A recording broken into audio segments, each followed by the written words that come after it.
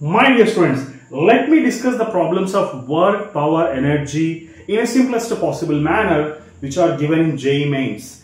I am explaining the problems of JEE Mains because your NEET level has increased to JEE Mains level.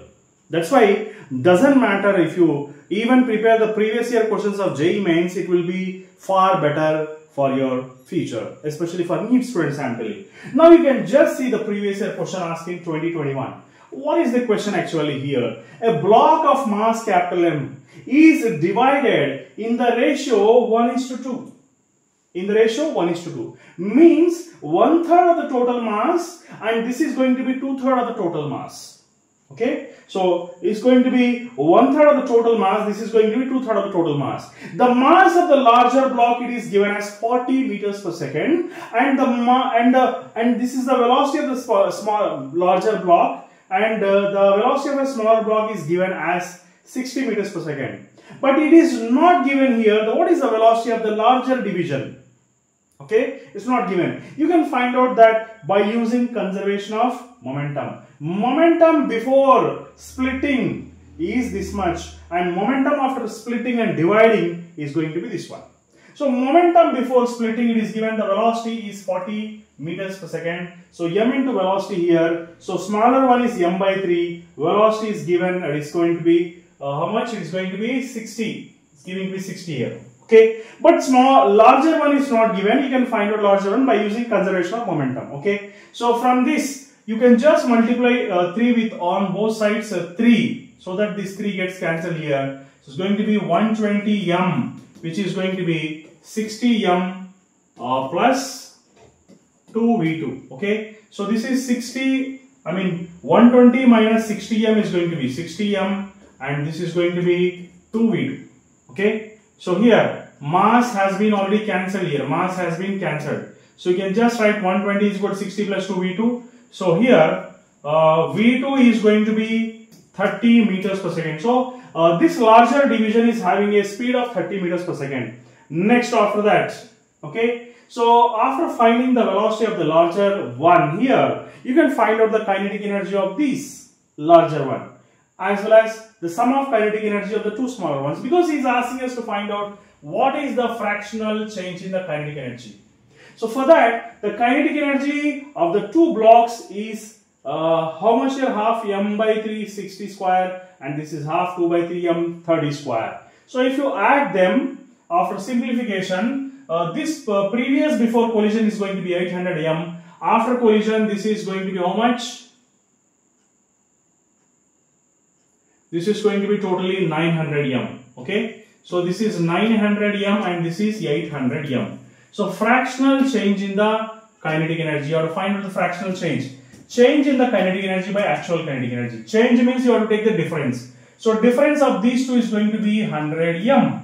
By initial kinetic energy is taken as 800 m. So mm gets cancelled, these two zeros gets cancelled. Your answer is going to be 1 by 8.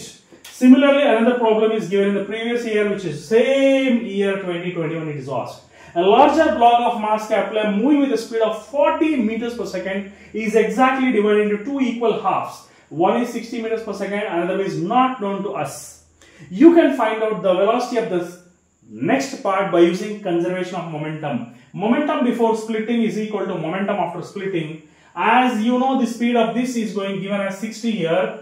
Okay, the larger one is 40 and this part is 60 here. So conservation of momentum gives you the velocity v2 as 20 meters after simplification. Okay, so with this you can find out the kinetic energy now. So kinetic energy of the larger block is 800 m, and the kinetic energy of the two half blocks, sum if you find out, is going to be 1000 m here. Okay, now similarly here also change in kinetic energy, fractional change means you can find out the difference of these two.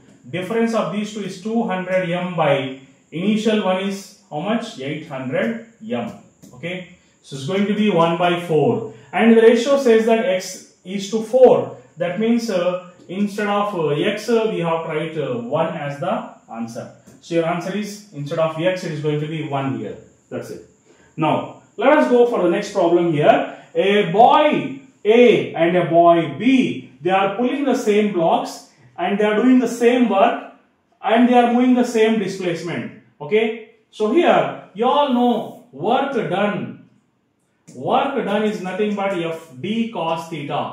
Okay, FD cos theta. Here work is said to be same. Work done by the two boys is said to be same here. They are traveling the same distance. That is also going to be same. That means the relation is just F is inversely proportional to cos theta. That means force of boy A to the force of boy B is nothing but inverse relation. So cos theta B by cos theta 1. So therefore FA by FB is considered as cos theta B. Cos theta B means cos 60 is 1 by 2 and theta A is cos 45 is 1 by root 2, which is nothing but root 2 by 2, which is 1 by root 2. So here the answer is given as 1 by root x. So instead of x you have to consider the value as 2 here. That's it. Okay. So next here a kinetic energy of a moving particle becomes 4 times. So initial kinetic energy is k, the final kinetic energy has become 4 times. So you should know the relation between kinetic energy and momentum. K is equal to p square by 2m. That means p is directly proportional to root k. So therefore p2 by p1 is nothing but under root of k2 by k1. So k2 is nothing but 4k by k. K gets cancelled here. Okay. So what is left? p2 is equal to root 4 is 2. That is p1. So when when kinetic energy has become 4 times, momentum has become doubled. So what is the meaning of this doubled? Means it was 100%. That means doubled means 100% extra. 200% it is. So 100% extra is going to be your answer. Okay. So change in the momentum is how much? How much it is extra? That is going to be the change here. So doubled means 200%. Means extra is 100%. So answer is going to be 100% here. That's it.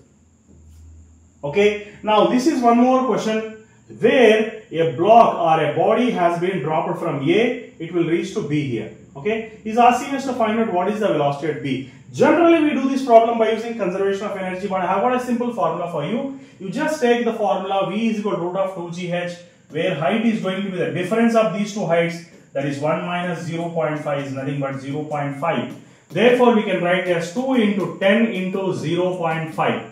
So 0.5 gets cancelled, your answer is going to be root 10 meters per second. Similarly, there is one more problem of the same type here. So here also V is equal to root 2gh you can use. And here, same thing you have to do, height difference you have to consider, that is 10 minus 5 is going to be 5. You can just apply the formula 2 into 10 into 5. So your answer is going to be 10 meters per second. That's it. Okay.